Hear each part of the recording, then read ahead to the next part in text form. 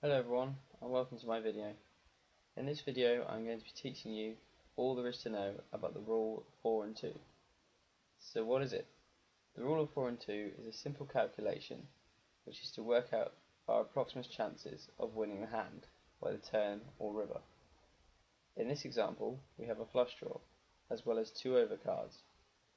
So if we assume our opponents have the top pair on the board, which is an 8, we can beat them by finding any of the remaining hearts in the deck, or any 10 or king.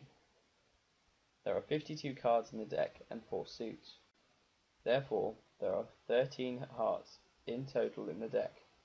We hold 2 and the board has 2, leaving a remaining 9 which are available to us. It is true that players may have been dealt these, but as we do not know this, we have to assume they are still available. There are 4 kings and 4 tens in the deck. We hold 1 of each, leaving a possible 6 cards which can assist us. So in total we have 15 outs, should the opponent have a pair of 8s. An out is a card in the deck we believe that shall give us the winning hand should it fall.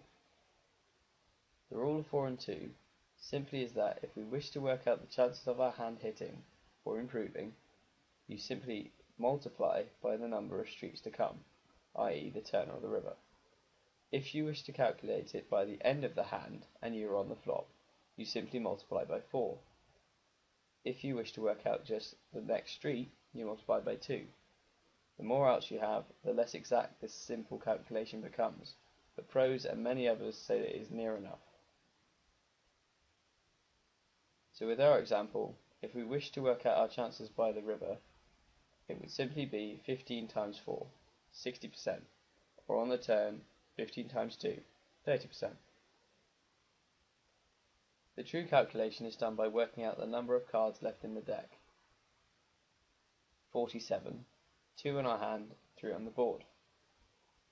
Then 15 over 47 times 100 equals a chance of finding on the turn 31.91%, and multiply this by 2 for the chance of it coming on either the turn and the river, giving 63.82%.